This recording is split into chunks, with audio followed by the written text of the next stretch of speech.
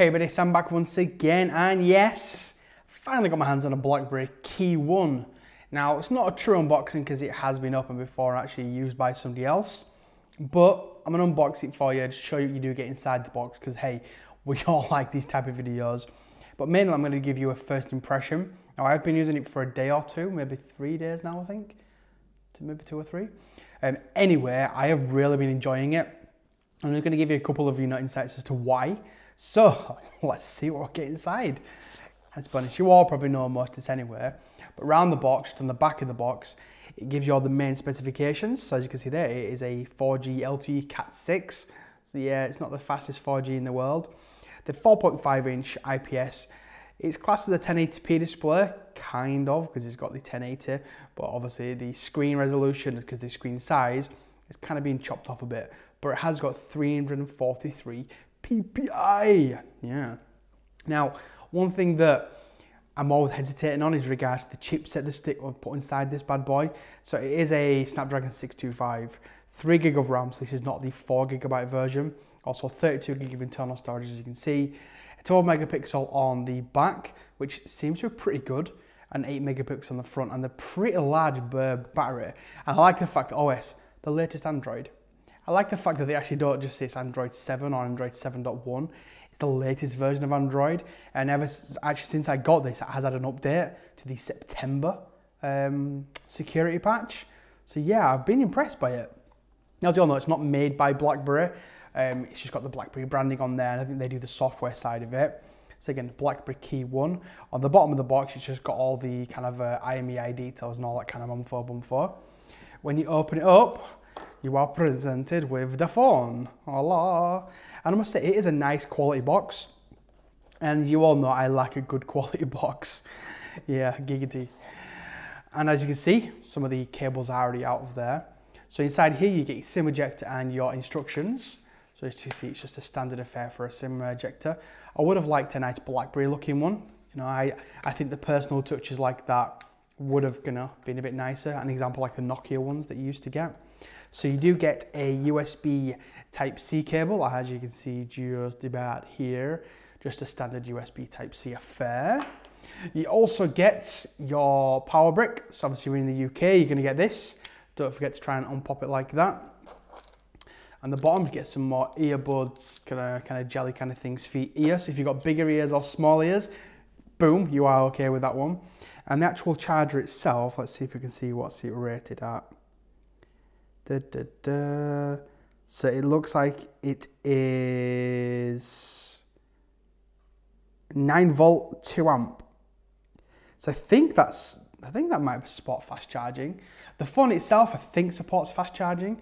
I've actually not. It does boost charging. I should probably check that one out, shouldn't I? I will check out if I do the full review. And then you get the headphones as well, which is the BlackBerry branded headphones. And from what I've been told, they are meant to be pretty damn good. So yeah, that's it. That's what you get inside the box. Here is the star of the show. And first thing I'll tell you is the build quality of this phone is absolutely, oh seriously, it is epic. I am so shocked at how good this is. So here it is. It has got a screen protector on there, but as you can see, it wasn't fitted perfectly. It's got like a little bubble. So I'm going to be taking this one off when my new set arrives. Let's turn it on for you so you can actually see the boot up. And while it's booting up, we'll actually take you around the device as well. So at the bottom of it, hopefully you can just see right about there, you've got your speaker and a microphone. Now it is only one speaker from what I can tell, a USB Type-C, and I think the microphone's in this side here. Down the right side has got it's kind of like an all function key. I forgot what they call it now off the top of my head. But effectively, you can make that anything you want it to be. So if you want it to be a button to launch the camera or something like that, you can choose to do that. Got your volume up and down. Let's see if I can change the exposure there for you. Ba-bum. Here we go. Looks a little better, doesn't it? So as I said, there you've got the actual button there, the volume up and down, and I think this is the SIM tray just up here, if I'm not mistaken. Might be. Anyway, headphone jack, where you are obviously going to put your headphones. It's actually the power button on this side. So when using it, I'll be honest with you, I've wanted the power button here.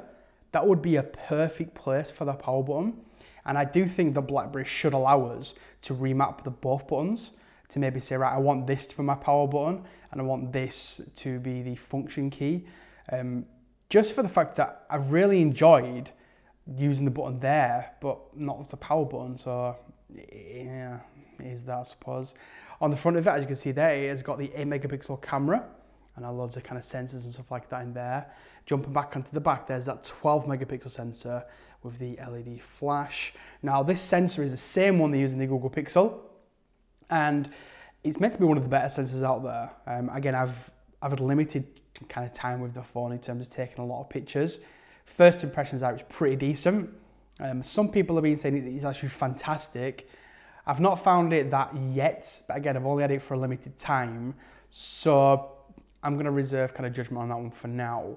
On the front of it, as you can see, you have your back, home, and your multitasking. You can see there's a lot of glare where I am right now, and then you got your keyboard. So this is what sets this phone apart from any other phone. Apart from obviously looking the way it does, because let's be honest, when was the last time you saw a phone that looked like this and it kind of felt like this? It feels like a little tank. Actually a fairly mid-sized tank, but he feels like an absolute tank. So you can see there is that keyboard. Now here, underneath the space bar, is the fingerprint scanner, which won't work now, so I'm just going to put in my passcode.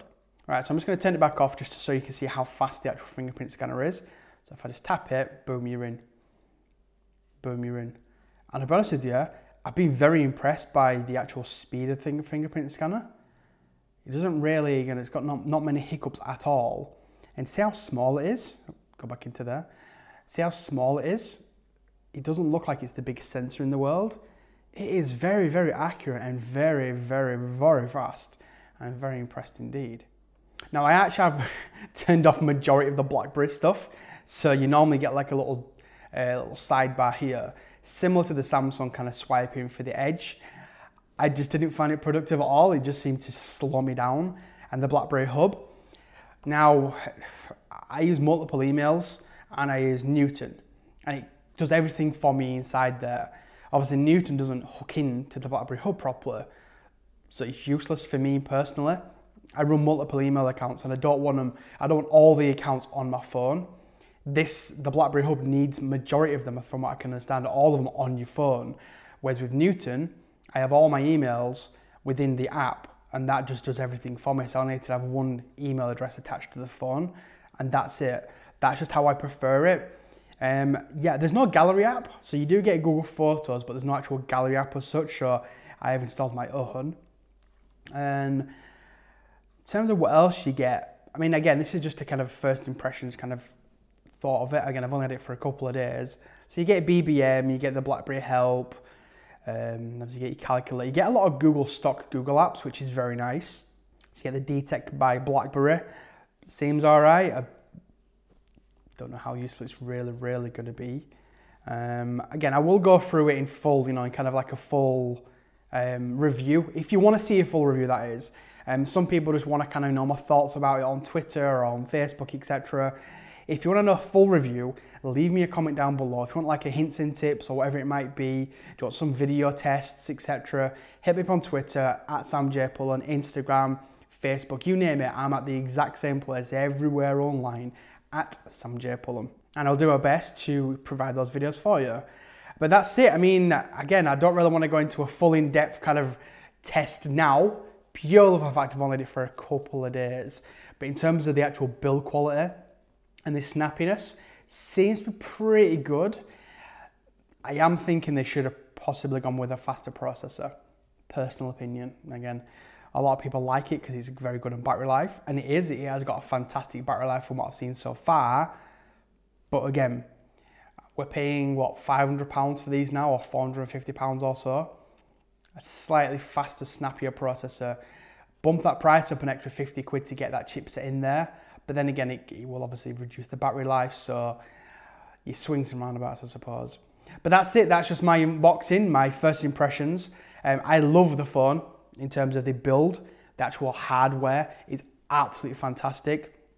And the actual software is a very stock build, so it feels very stockish in the way it kind of works. I do like the way they do the multitasking. So you kind of get them there. So if I open up another app, so let's open messages because there's nothing there, and the Play Store. So as you can see here, it kind of changes the size of some of them. And if you want to close this, just close it and you can see it changes them. I actually really like that, and I think that's a very cool kind of looking one that BlackBerry does offer. You can change it, you can make it back to stock if you want, but I kind of like that little tweak they've added in there. But that's it, I'm going to get off, I'm going to shut up. Again, thank you for watching the video. I know I've had a lack of videos. Again, I'm always saying I'm going to do more videos. It's just hard from where I am right now, where I'm living. I'm living on Malta, so if you didn't know, and it's not easy to do videos out here. So I do them when I can. Again, it's a hobby, it's not a job. I wish it was, but right now, not possible. But that's it, people. If you have any questions about the KEYOne or anything else, you know what to do by now. You can hit me up on Twitter at samjpullen. If you are new to the channel, please hit the subscribe button. It is very much appreciated. And go on, it's free. And go on, smash that like button. You know you want to. Anyway, thank you for watching. If you want to check out my previous videos, they're on screen for you now. And again, that subscribers are out there. Anyway, thanks for watching, and you'll see me, well, you'll probably hear me in my next video. Cheers, everyone.